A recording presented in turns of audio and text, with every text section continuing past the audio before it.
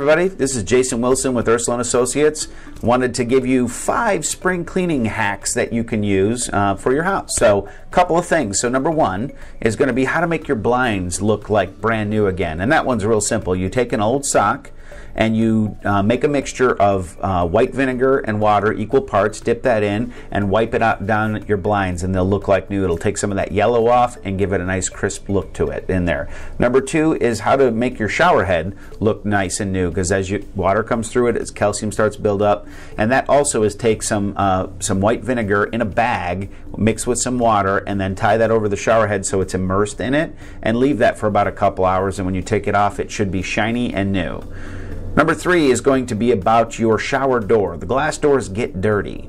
So if you've seen the product Rain-X, spray some of that on there and ventilate your bathroom when you do it, but dry that off, and when it's clean, as you use the shower, water will bead off of it, and you can apply Rain-X about every 3 months or so, depending on how often the shower's used, and it will keep that clean for you.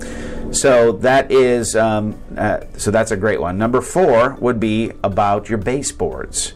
One of the things when it comes to selling a house or just doing simple spring cleaning is clean lines are a good thing. So simply, again, water to wipe down the baseboard with, and a magic eraser as your backup to take off some of the scuffs. You can mix in a little bit of vinegar. It is one of the most useful cleaning agents down there. You just don't want it to smell like vinegar, so use a light part of that as you wipe down the baseboards, and you use the magic eraser to clean it off. The last one's about cleaning the oven.